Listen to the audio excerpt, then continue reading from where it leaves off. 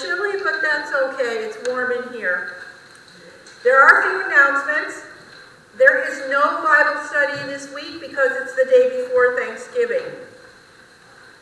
Saturday the 3rd, we are decorating the church. That's at 9:30. The consistory meeting is a week early in December. It's going to be on the 5th. So make note of that.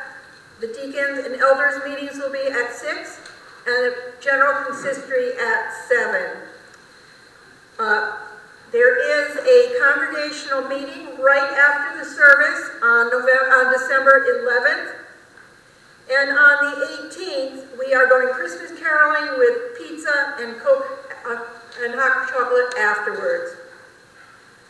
Jean, would you like to bring us up to date on what we did at the sale yesterday? I want to thank everybody who helped out and participated in our Holly Berry annual sale.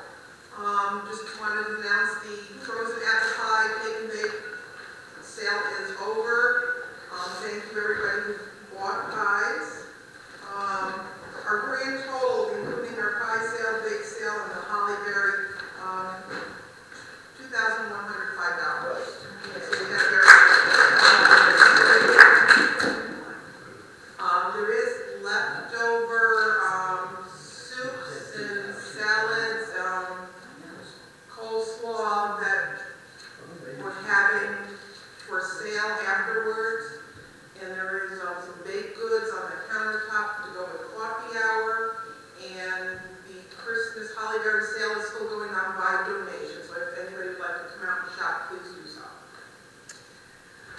I just wandered around and I did some things by donation, and there are some really good Christmas presents out there. So get a cup of coffee, take a spin through the stuff.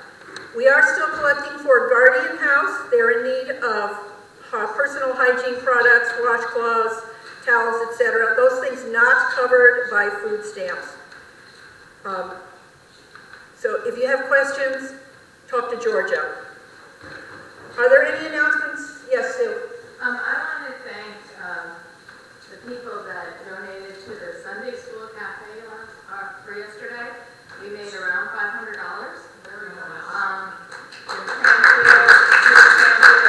Marsha Bailey, Tim and Jesse, they all donated food for the kids to sell on top of what we had, so we did very well. The girls were amazing. So we have the soup and apple, we have 12-ounce containers of soup out there for a $2.50 donation. We have a whole apple pie and a whole pumpkin pie for $10 each. And then we have leftover American cheese packaged in 1-pound packages that are by donation. Pie by the slices by donation. We have 2 egg salad sandwiches left, that's also by donation. We have some containers of potato salad. We also have a quart of half and half and a can of the whipping cream and 2 containers of Cool Whip. If anyone is interested, it's all going to be on the kitchen counter or those silver tables. And most of it is by donation. Okay, thank you, Sue. Yes, and our girls are amazing.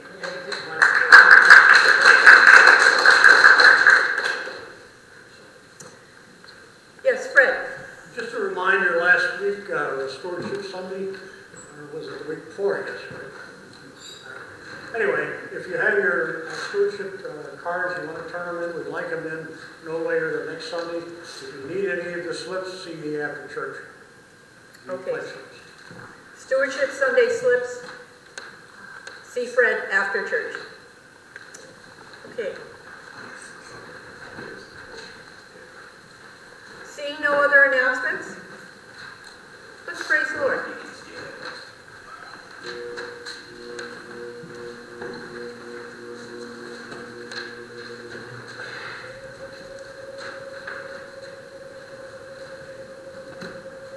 Good morning.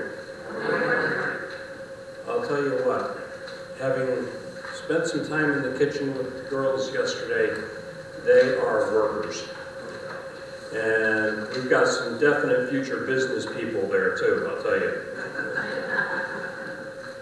All right. I had to take a moment too to tell you that we had confirmation tests this morning at the end of a long, tortuous 3-year confirmation class that was interrupted by COVID. And Bella and Carly both passed with flying colors. And I can't wait to show the elders their tests. So, good job, ladies.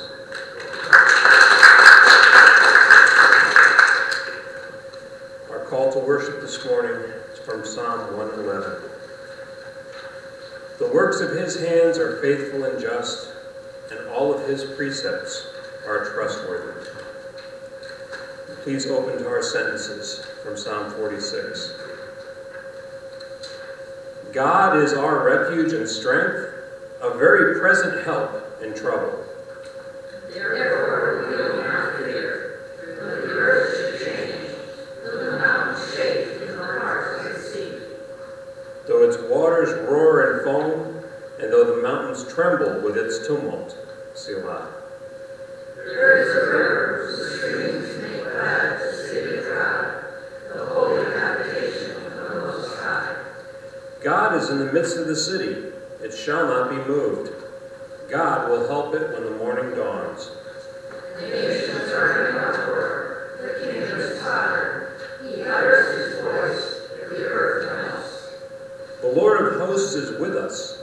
The God of Jacob is our refuge. Selah. Come, behold the works of the Lord. See what desolations he has brought on the earth.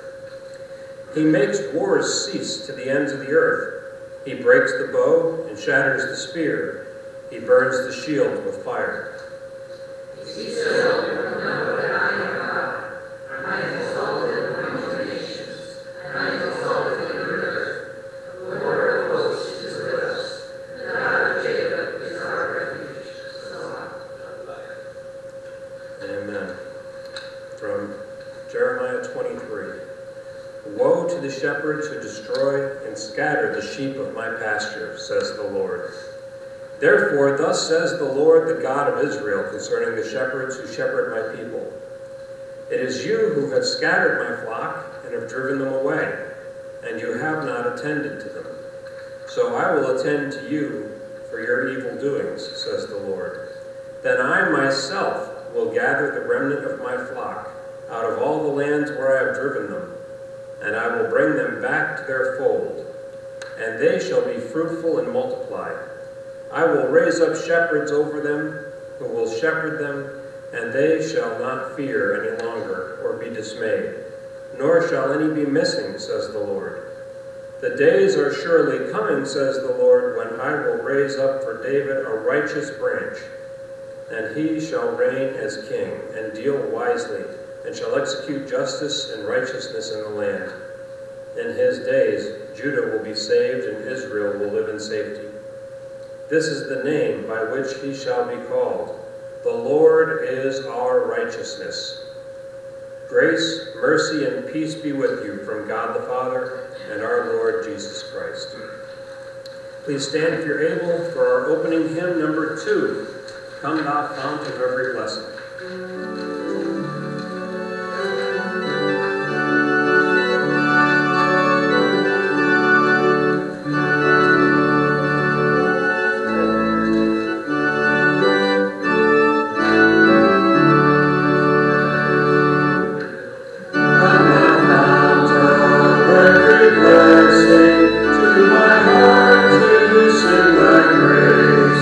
Streams of mercy never cease.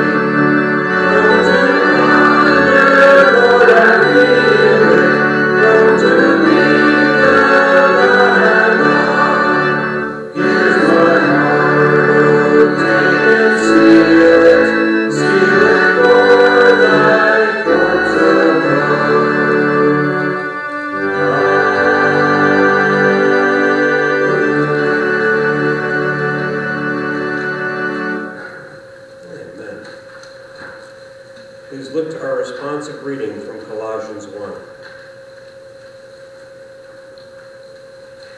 May you be made strong with all the strength that comes from his glorious power, and may you be prepared to endure everything with patience, while joyfully giving thanks to our Father, who has enabled you to share in the inheritance of the saints in the light. he has rescued us from the power of darkness and transferred us into the kingdom of his beloved Son. In whom we have redemption, the forgiveness of sins. He is the image of the invisible God, the firstborn of all creation. For in him all things in heaven and on earth were created, things visible and invisible, whether thrones or dominions or rulers or powers. All things have been created through him and for him. He himself is before all things, and in him all things hold together. He is the head of the body, the church. He is the image, the firstborn from the dead, so that he might come to have the first place in everything. For in him all the fullness of God was pleased to dwell. And through him God was pleased to reconcile to himself all things, whether on earth or in heaven, by making peace through the blood of his cross.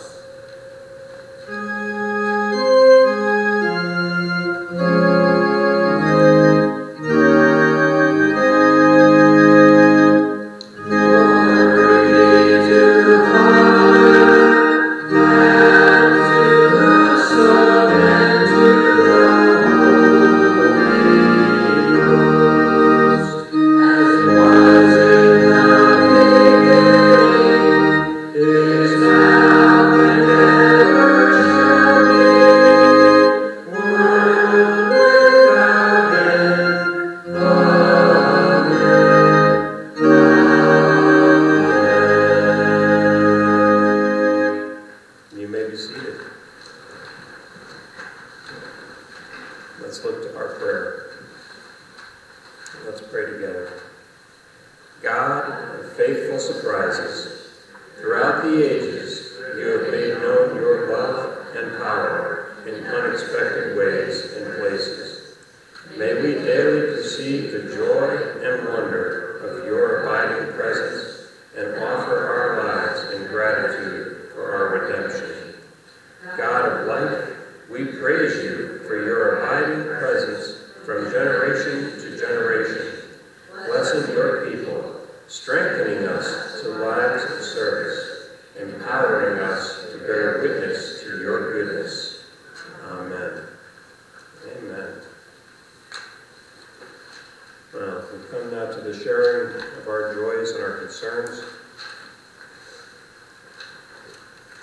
We have a lot to be thankful for as we come into the Thanksgiving holiday. God has been doing a lot among us.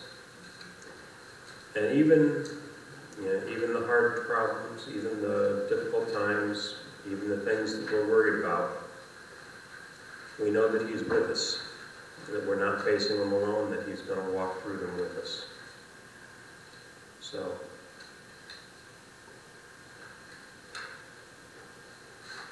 yes. I would just like to say how grateful and thankful the Lansing family has been. You know, it's almost like families take turns going through valleys and hills and valleys. And so this is definitely a hill year for the Lansings. But one thing, I should have made this under an announcement, but I'm going to call it a joy, is that the choir's going to start rehearsing next Sunday right after church. And we're going to do at least 4 songs for Christmas Eve. So if you feel like singing, you'd like to join us, stay after church next Sunday and we'll start rehearsing. And the other thing too, and I need to ask for prayer for myself, but my surgicized left leg that had the knee replacement has been unbearably painful this week. And I just, anytime you complain to a doctor, there's, oh, that's normal. That's just a normal part of the healing process. Well, normal doesn't always feel great.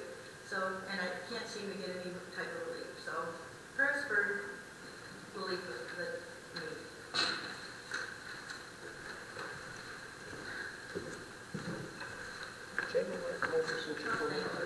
And improve my legs.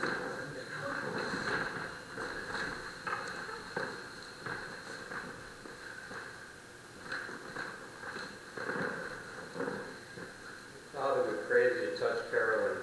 Lord, we pray for your healing power to flow through her right now from the crown of her head to the soles of her feet. Father, we pray that you would cause every tissue in this joint to function the way you designed and intended it to when you knit her together in her mother's womb. We pray, Lord, that you would take this pain from her, that you would take the source of this pain, the cause of this pain from her. And we pray, Lord, that you would strengthen her and bless her in Jesus' name. Amen.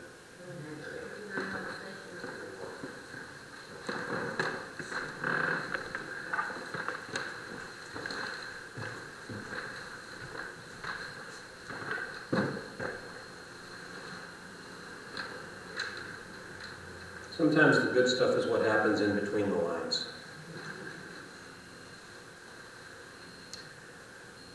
Anyone else? Oh.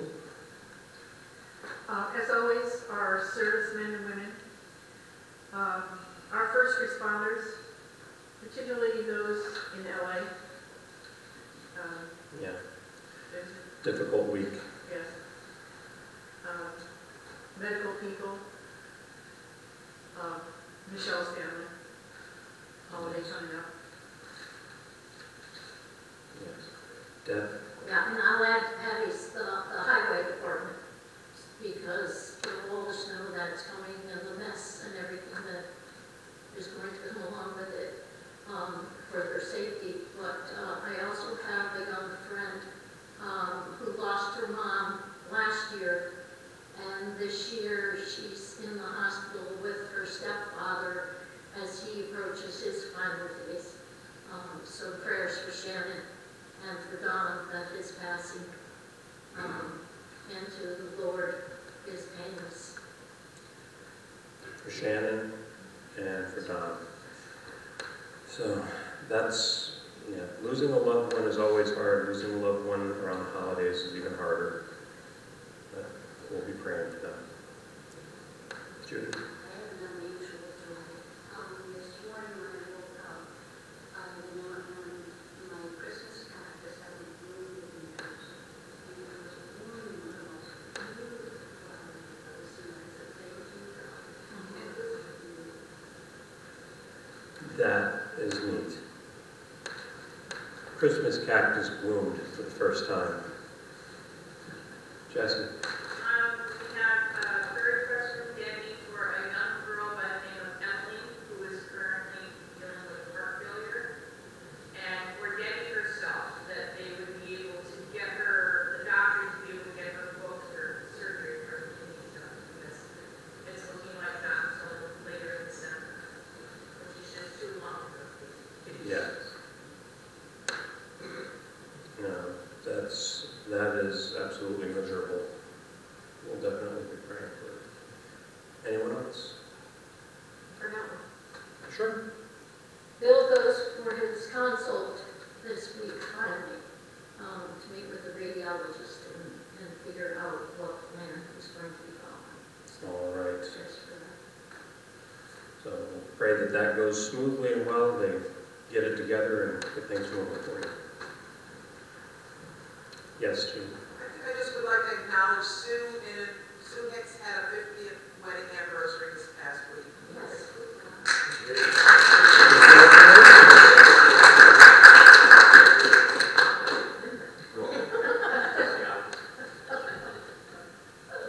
So he must have really been a cradle robber.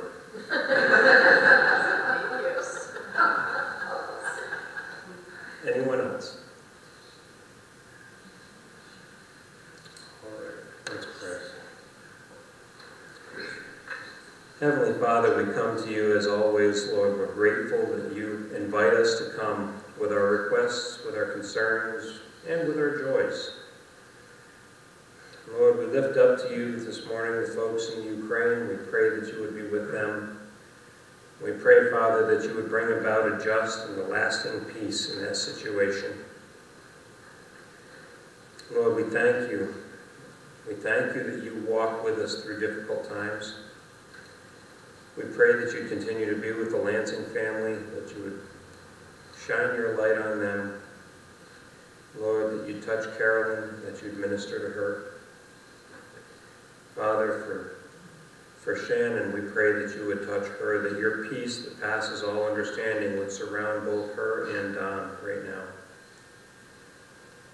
Father, we pray that you would hold them in your hands and that you would draw him to your arms. Father, we thank you that we can walk with you when we walk through the valley of the shadow of death. For all of those who are grieving right now, who have lost loved ones, we thank you, Lord, that we don't have to do this alone, but that you walk with us. And we pray, Lord, that you would bless them, and that you would bring them through that valley and into the light of your Son again. Father, we thank you that you are with us, whether we're facing big problems or small problems. We pray, Lord, that you, Father, we pray that you touch Emily right now. We pray, Lord, for healing, for strengthening in her heart, that it would pump the way it is supposed to. We pray, Lord, for Deb, that you would cause these kidney stones to be broken up and dissolved and gone from her system, that she would not need to go for a procedure, since that seems to be such a problem. We pray, Lord, that you would take this from her, that she could have relief from this pain sooner rather than later. We thank you, Lord, that you are with her even right now. Father, we pray for Bill as he goes to meet with the radiologist, that you would guide the doctor, that you would give him wisdom, that you would just take charge of everything in this situation, that the treatment plan would be right, that everything that needs to be done would be done smoothly and well and done right the first time. And we pray, Lord, that you would cause this treatment to be effective and without side effects. Lord, we pray for all of those who serve, whether it be in the military or the mission field or here at home, our first responders, our medical personnel, and yes, those who keep the roads open for us as well. All of those in the travel industry right now, the airports are about to hit a peak as well. Lord, we pray that you would be with them and that you would help them to do their jobs well, that you would keep them safe. Father, we pray for the people who were injured in Los Angeles, that you would be with them and watch over them. We pray, Lord, for healing in each and every case. Father, we thank you. We thank you for the good things, Lord. We thank you for the milestones for Sue and Tom in 50 years. We pray, Lord, that you would continue to bless them, continue to hold them close to you and close to each other, that you would continue to meet every need that they have, Lord, and provide for them. We thank you, Lord. We thank you, Father, for blooms, even in the cold weather, that remind us that life goes on, to remind us that life in you goes on. And Father, we pray that as we prepare to enter the holiday season this year, that we would not get swept away by the noise and the chaos, but that we would walk in the wonder of your works, of the things that you've done, of everything that you've given us. All of this we pray in Jesus' name. Let's pray as Jesus taught us. Our Father, who art in heaven, hallowed be thy name. Thy kingdom come, thy will be done, on earth as it is in heaven. Give us this day our daily bread, and forgive us our debts, as we forgive our debtors. Lead us not into temptation, but deliver us from evil. For thine is the kingdom, and the power, and the glory forever. Amen. Amen. Our second hymn is number 446, I Will Serve Thee.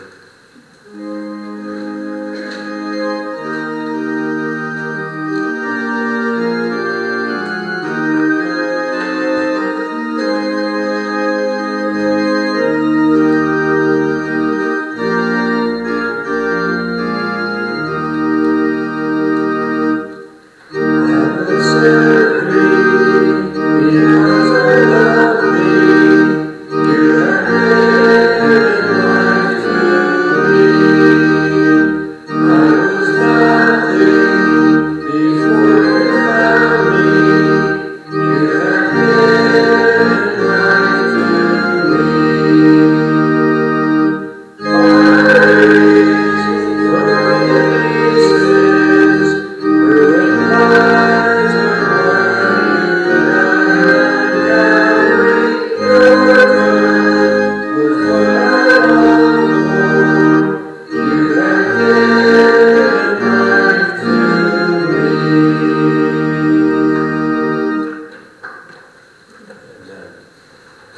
seated, we come now to the offering of our lives.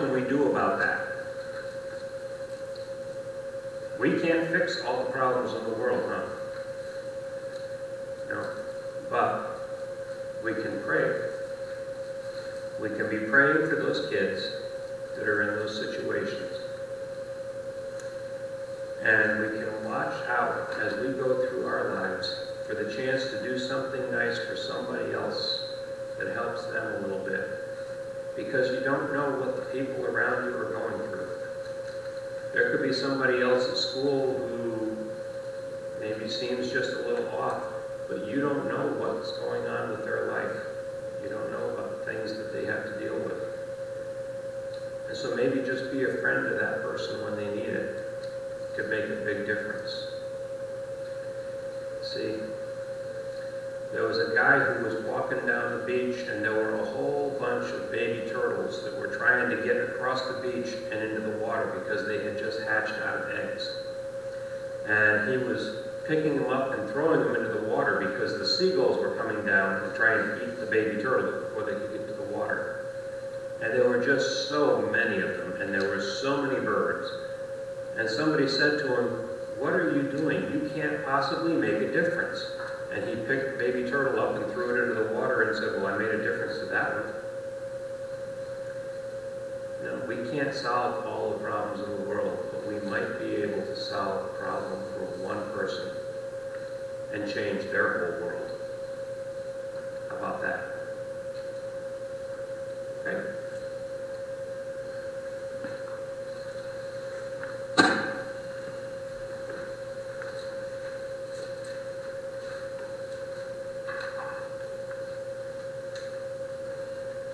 On that note, I'm going to turn to Luke chapter 1.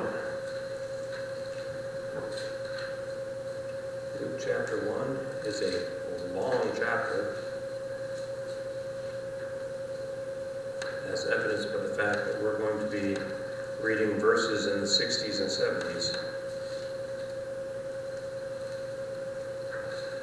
But you're not going to miss anything, because I'm going to tell you a little bit about some of what went on before we started reading, after we finish reading.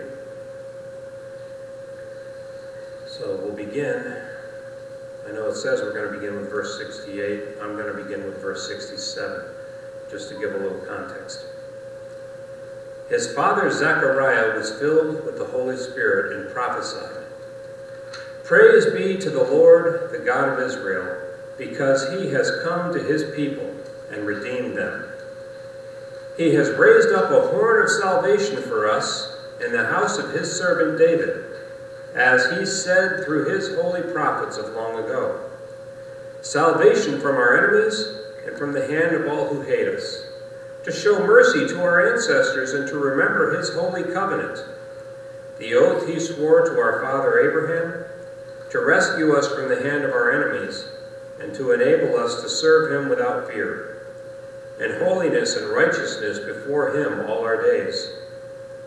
And you, my child, will be called a prophet of the Most High, for you will go on before the Lord to prepare the way for him, to give his people the knowledge of salvation through the forgiveness of their sins, because of the tender mercy of our God, by which the rising sun will come to us from heaven, to shine on those in darkness and in the shadow of death, and to guide our feet into the path of peace." This is the word of the Lord, and may the Lord add his blessing to his word. Father, as we turn now from your word, divine and inspired, to the words that I believe you've given me, I pray you guide everything that's said and everything that's heard, that what is from you would be sealed in our hearts. In Jesus' name, amen. Well, to give you a little bit of background on this, Zechariah is a priest. Zechariah is serving in the temple. It was his turn to go into the temple and to burn incense on the altar to worship God. At the end of this period of burning incense, while all of the people were gathered outside the temple praying, it would be customary for Zechariah to then come outside and offer a benediction.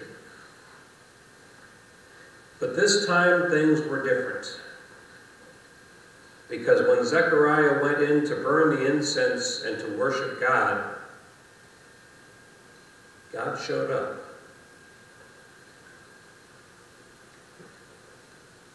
Have you ever had that experience of worshiping God and suddenly God shows up? Maybe not in the way you were expecting. Tell you what, it's a good day when that happens. Well, in Zechariah's case, God sent an angel with a message. The same angel who had gone to Zechariah's wife Elizabeth's cousin, a girl named Mary, just a few verses before that, and told her, hey, God's got big plans and you're right in the middle of them. He now comes to Zechariah and tells him, God's got big plans and you're a part of it too. In both cases, he was bringing a birth announcement. To Mary, he said that there was going to be a virgin birth and that God himself was coming into the world. To Zechariah, he said that there was going to be a miraculous birth of a baby to a couple who were both past the age of childbearing, and that they were going to see their son become a prophet who would go before the face of the Lord. The one who would lead the way, pave the road for Jesus. That, of course, would be John the Baptist. Interesting that he should be named John. When he was born, and they asked Elizabeth what he was going to be called, Elizabeth said he would be named John, and they said, why? Nobody in your family is named John. But that was the name that the angel Gabriel had told Zechariah to give him. John means Yahweh, God, has been gracious. Now, the reason Elizabeth was the one they asked what the child should be named was because Zechariah couldn't speak. See, when Gabriel met Zechariah in the temple as he was burning incense and told him what was going on, Zechariah couldn't grasp it. He couldn't make himself believe it. And so, as a result, Gabriel told him, you're going to be unable to speak until the child is born.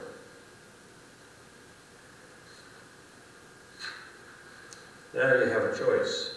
You can either accept the fact that this is going to happen, that God is going to bring this to pass, or you can accept the fact that you're never going to utter another word for the rest of your life. Zechariah was a little late in believing, but he came to believe. If we go back to Genesis, we remember Abraham was told when he and Sarah were well past the age of childbearing that they were going to have a son. And it says that Abraham believed. And because he believed, God considered him righteous. Abraham believed before it happened. Zechariah believed, but he believed afterwards. But God still had grace on him. Now, the benediction is the prayer of blessing at the end of the service. You see me offer it every week. There's one service out of the year that I don't end with a benediction, and that's Maundy Thursday. That's the service where we remember Jesus being arrested, betrayed, and taken to his death. At the end of that service, there is no benediction because we're not done. We don't end there. The story does not end with the crucifixion. The next couple of days, until we get to Sunday morning, it's like we've taken the jump, but we're waiting to hit the water. And when we come in here on Easter morning, man, what a splash. We've been waiting for it, and here it is. Now, Christ is risen.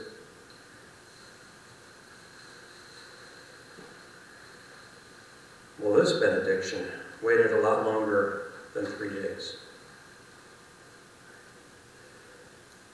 Zechariah, when he came out of the temple, was unable to speak. So there was no benediction given to the people that day.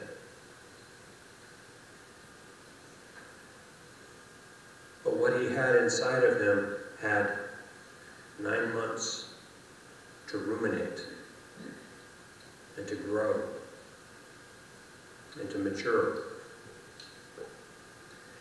He had 9 months to dwell on what the angel had said to him and what it would mean. He had 9 months during which he saw the miraculous happen. That even though it should not have been possible, his wife was pregnant. And then their son was born. And at that time, Zechariah's mouth was opened.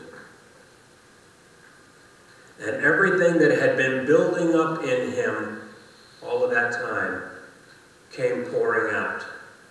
That benediction plus interest comes pouring out of him. Praise be to the Lord, the God of Israel, because he has come to his people and redeemed them. He talks about God raising up a horn of salvation. Horns are very, very symbolic, very important. You know, we come into the celebration of Thanksgiving, a lot of people, among the decorations they put up is the horn of plenty with all the food piled up in it. A provision. But in the Bible, horns mean much more than that. The horn is a symbol of strength.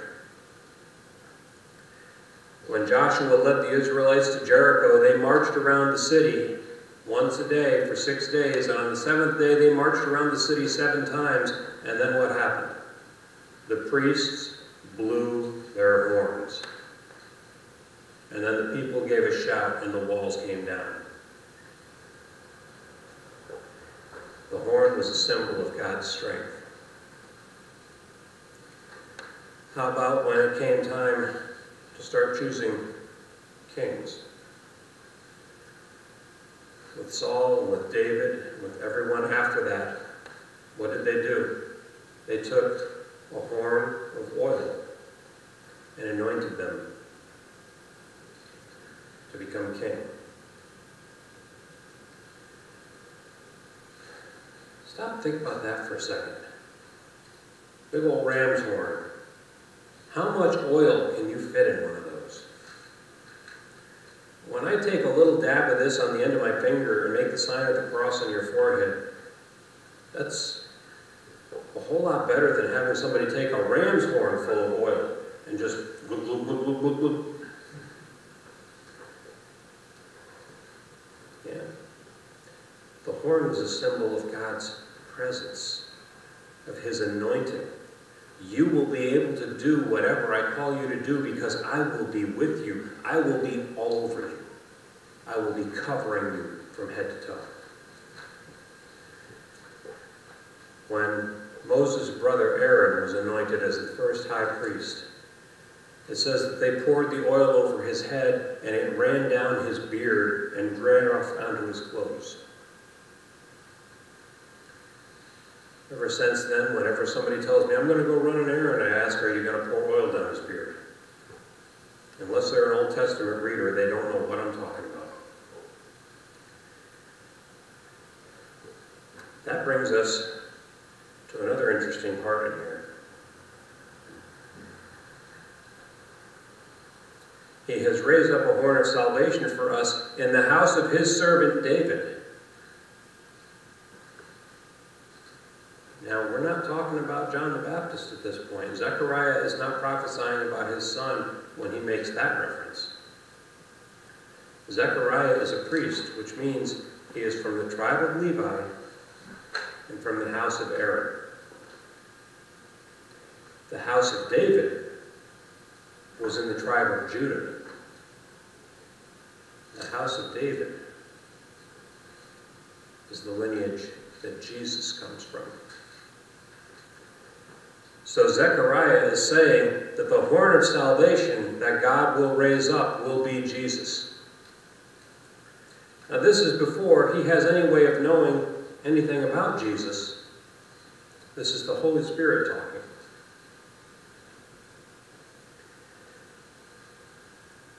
He will show mercy to our ancestors and remember his holy covenant. How about that? He will show mercy to our ancestors. Yeah. All of those Old Testament saints, Abraham, David, Daniel, all of those guys, they were saved by the same faith that you were saved by. They were saved by the faith of believing God's promise that the Messiah was going to come and was going to die for their sins. The same faith that we have, the same Messiah that we believe in, only they believed in it before it happened, whereas we're believing in it after it's happened.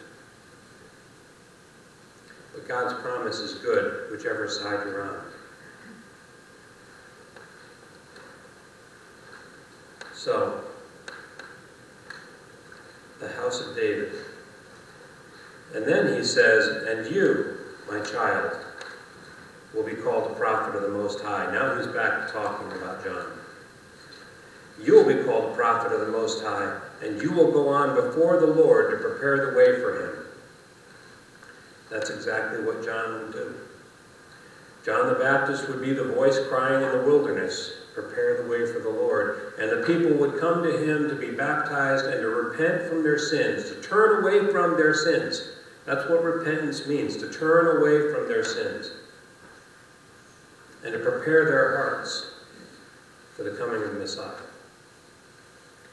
And some people came to John and said, are you the Messiah? Who are you? What are you doing? And he said to them, I'm the voice of one shouting in the wilderness to prepare the way for the Lord. There's one coming after me who I'm not even worthy to untie his sandals. And then along came Jesus. John became a prophet of the Most High. The last of the Old Testament prophets, even though he's in the New Testament. Because he was the last before Jesus did his work to testify that God was sending Jesus to do his work. The prophets all the way back, Isaiah, Jeremiah, all of these guys, gave knowledge of God's salvation to the people. They let everybody know, this is what God is doing. And that's what John did. Zechariah goes on to talk about the rising sun coming to us from heaven. The rising sun, not just meaning the sun coming up on the east, but the Son of God coming up in our midst. The dawn, not only of a new day, but of a new covenant. That transition from Old Testament to New Testament. That point from when we go from believing in what God is going to do because he's going to do it, to believing in what God has done because he has done it. This is the moment in history that they're arriving at. I love the fact that Zechariah wraps this up with a throwback. To shine on those living in darkness and in the shadow of death, and to guide our feet into the path of peace. There is a loud echo of the 23rd Psalm right there. To shine on those living in darkness and in the shadow of death. Yea, though I walk through the valley of the shadow of death, I will fear no evil. Why? Because thou art with me. And then he goes on at the end of the psalm to say, lead us in paths of righteousness for his name's sake. Actually, that was before, but either way. Guide our feet in the path of peace. Path of peace, path of righteousness. What is righteousness? Doing the right thing. Doing what you know you're supposed to be doing. When do you have God's peace?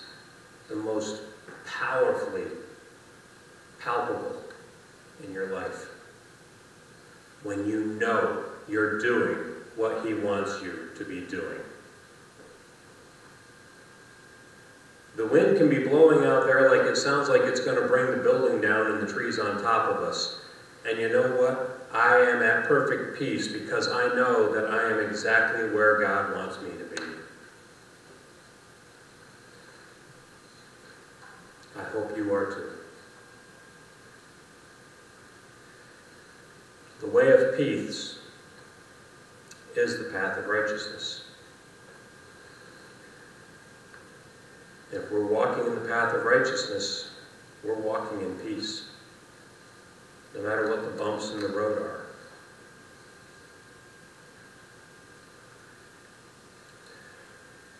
All of this has been stewing in Zechariah from the moment that he was told that John would be born. Bubbling up, building up, waiting for the moment that it could all burst out. And here it is. His song of praise to Yahweh pours forth. Yahweh has been gracious. John was well named. As we get ready for the celebration of the Advent season, as we get ready for the time when we remember the coming of Christ into the world, let's remember to walk in paths of righteousness, to do the right thing, to do what we know he's called us to do. If we're walking in his righteousness, we'll be walking in his peace. And if we're walking in his peace, the shadow of death has no fear, because he is with us. Amen. If you thought it was easy finding hymn number 2, you're going to really love the last one.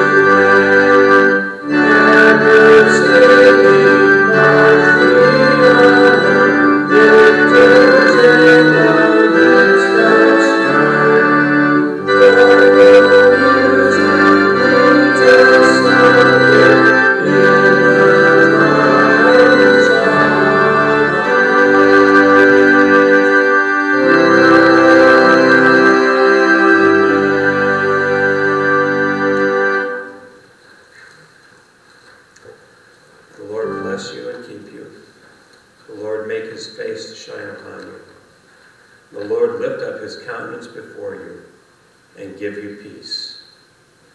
Amen.